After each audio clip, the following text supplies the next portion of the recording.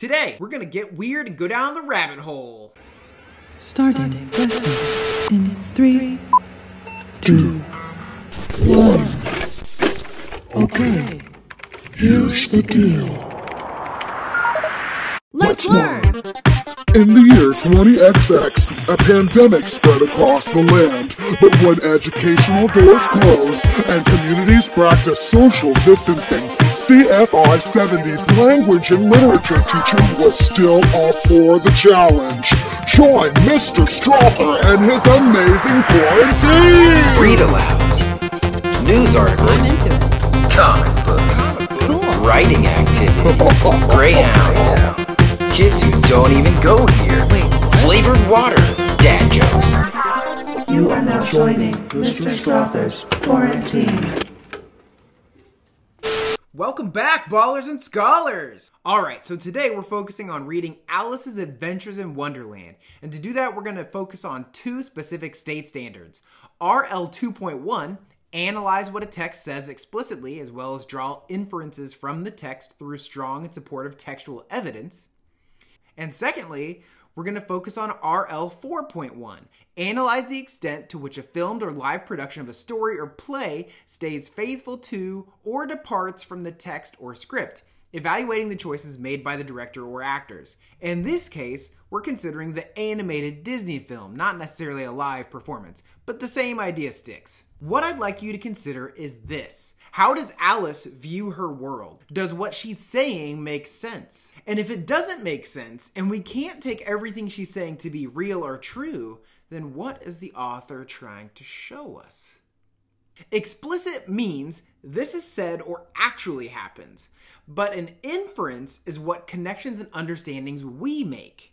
Imagine someone says, "I'm having a great day," or "I'm having a bad day."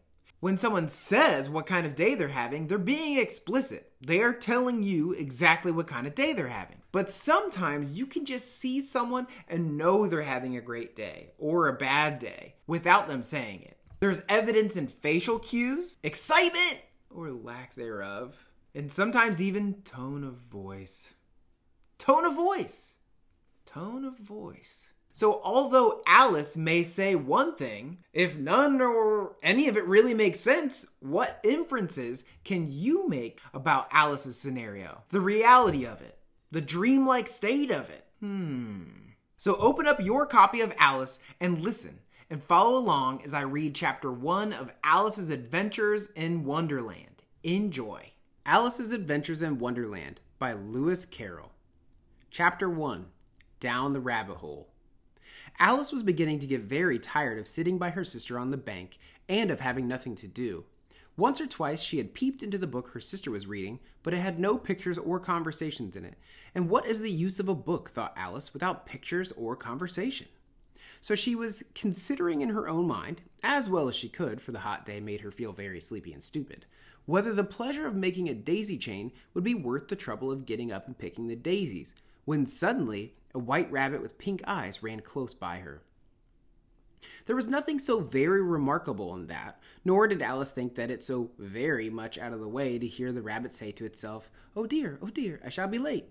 When she thought it over afterwards, it occurred to her that she ought to have wondered at this, but at the time it all seemed quite natural. But when the rabbit actually took out a watch of its waistcoat pocket and looked at it and then hurried on, Alice started to her feet, for it flashed across her mind that she had never before seen a rabbit with either a waistcoat pocket or a watch to take out of it, and burning with curiosity, she ran across the field after it, and fortunately was just in time to see it pop down a large rabbit hole under the hedge. In another moment, down went Alice after it, never once considering how in the world she was going to get out again. The rabbit hole went straight on like a tunnel for some way and then dipped suddenly down, so suddenly that Alice had not a moment to think about stopping herself before she found herself falling down a very deep well. Either the well was very deep, or she fell very slowly, for she had plenty of time as she went down to look about her and to wonder what was going to happen next. First, she tried to look down and make out what she was coming to, but it was too dark to see anything. Then she looked at the sides of the well and noticed they were filled with cupboards and bookshelves here and there. She saw maps and pictures hung upon pegs. She took down a jar from one of the shelves as she passed. It was labeled orange marmalade, but to her great disappointment, it was empty. She did not like to drop the jar for fear of killing somebody, so managed to put it into one of the cupboards as she fell past it. Well, thought Alice to herself, after such a fall as this, I shall think nothing of tumbling downstairs. How brave they'll think me at home. Why, I wouldn't say anything about it, even if I fell off the top of the house, which was very likely true. Down, down, down. Would the fall never come to an end? I wonder how many miles I've fallen by this time, she said aloud. I must be getting somewhere near the center of the earth. Let me see. That would be 4,000 miles down, I think. For you see, Alice has learnt several things of this sort in her lessons in the schoolroom, and though this was not a very good opportunity for showing off her knowledge, as there was no one to listen to her, still it was good practice to say it over. Yes, that's about the right distance, but then I wonder what latitude or longitude I've got to. Alice had no idea what latitude was, or longitude either, but thought they were nice grand words to say. Presently, she began again. I wonder if I shall fall right through the earth. How funny it'll seem to come out among the people that walk with their heads downward. The antipathies, I think. She was rather glad there was no one listening this time, as it didn't sound all the right word. But I shall have to ask them what the name of their country is. You know, please, ma'am, is this New Zealand or Australia? And she tried to curtsy as she spoke. Fancy curtsying as you're falling through the air. Do you think you could manage it? And what an ignorant little girl she'll think me for asking. No, it'll never do. Perhaps I shall see it written up somewhere. Down, down, down. There was nothing else to do, so Alice soon began talking again. Dinah'll miss me very much tonight, I should think. Dinah was the cat. I hope they'll remember her saucer of milk at tea time. Dinah, my dear, I wish you were down here with me. There are no mice in the air, I'm afraid, but you might catch a bat. And that's very like a mouse, you know. But do cats eat bats, I wonder? And here Alice began to get rather sleepy, and went on saying to herself in a dreamy sort of way, do cats eat bats? Do cats eat bats? And sometimes, do bats eat cats? For you see, as she couldn't answer either question, it didn't matter much which way she put it. She felt that she was dozing off and had just begun to dream that she was walking hand in hand with Dinah and saying to her very earnestly, Now, Dinah, tell me the truth. Did you ever eat a bat? When suddenly, thump, thump, down she came upon a heap of sticks and dry leaves, and the fall was over. Alice was not a bit hurt, and she jumped up on her feet in a moment. She looked up, but it was all dark overhead.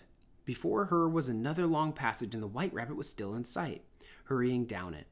There was not a moment to be lost. Away went Alice like the wind, and was just in time to hear it say as it turned a corner, Oh, my ears and whiskers, how late it's getting! She was close behind it when she heard the corner, but the rabbit was no longer to be seen. She found herself in a long, low hall, which was lit up by a row of lamps hanging from the roof. There were doors all around the hall, but they were all locked. And when Alice had been all the way down one side and up the other, trying every door, she walked sadly down the middle, wondering how she was ever to get out again. Suddenly, she came upon a three-legged table, all made of solid glass. There was nothing on it except a tiny golden key, and Alice's first thought was that it might belong to one of the doors of the hall. But alas, either the locks were too large or the key was too small, but at any rate, it would not open any of them. However, on the second time around, she came upon a low curtain she had not noticed before, and behind it was a little door about 15 inches high. She tried the little golden key on the lock, and to her great delight, it fitted. Alice opened the door and found that it led into a small passage, not much larger than a rat hole. She knelt down and looked down along the passage into the loveliest garden you ever saw.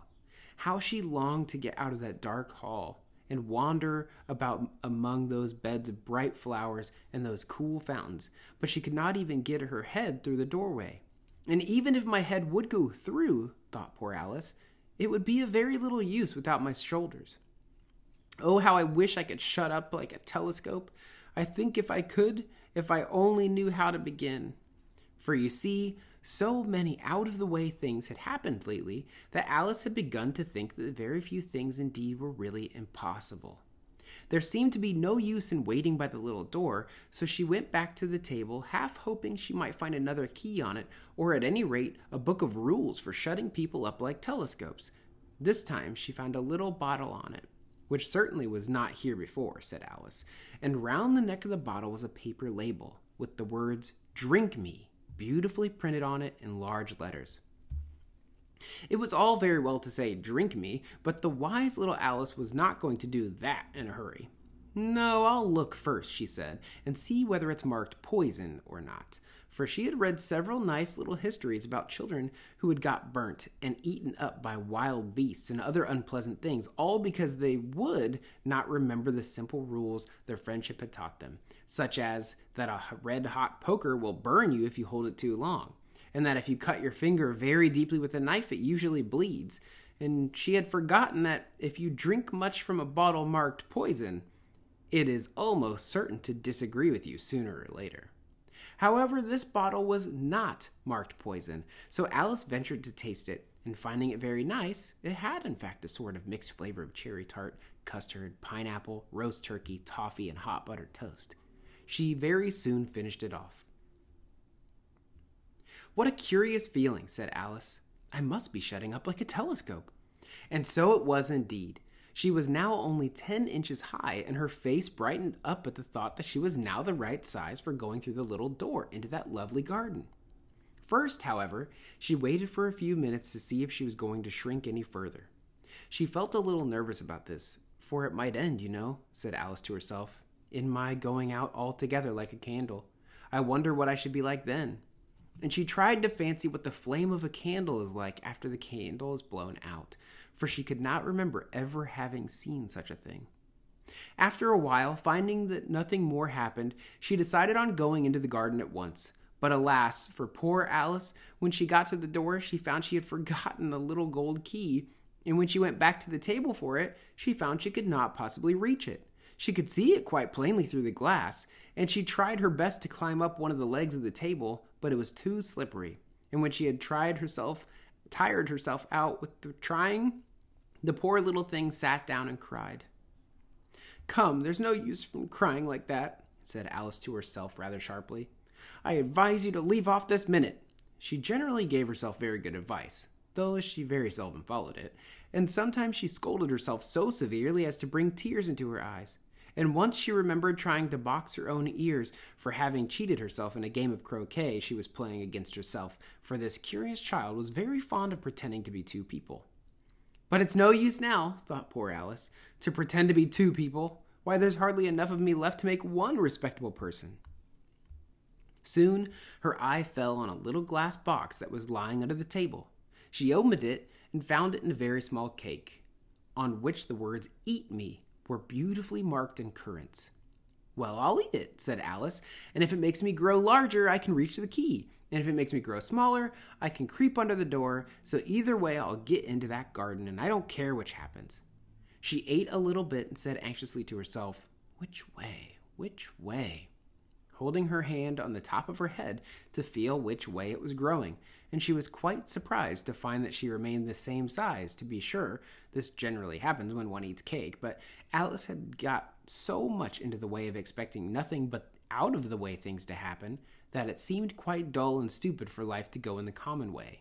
So she set to work and very soon finished off the cake. That was a little trippy. In fact, Lewis Carroll, the author, was kind of a weird dude himself, so it makes sense that the book is a little off. In fact, Lewis Carroll isn't even his real name. It was Charles Dodgson. In fact, he was a likable oddball who was a career mathematician. Everybody knows mathematicians are oddballs. But he was also popular for his writing, especially poems he called nonsense poems. He called them this because they intentionally didn't make sense. Weird. Have you ever seen a movie based on a book and realized that one was significantly better or worse? Or have you seen a movie and thought, what were they thinking? The portrayal of that character or that motivation was totally off. The character would never do that. The book didn't do that. If that's you, please also consider that the animated movie is on Disney Plus right now. What choices does that film make that are similar or different from our reading? Shoot me an email if you want to chat about it. We can compare the movie and the book, or just talk about how weird this book is. And you can supply me evidence. You don't have to, but I'll absolutely reply if you want to discuss it. Be sure to read every day for 20 to 30 minutes a day. And as always, have a great day.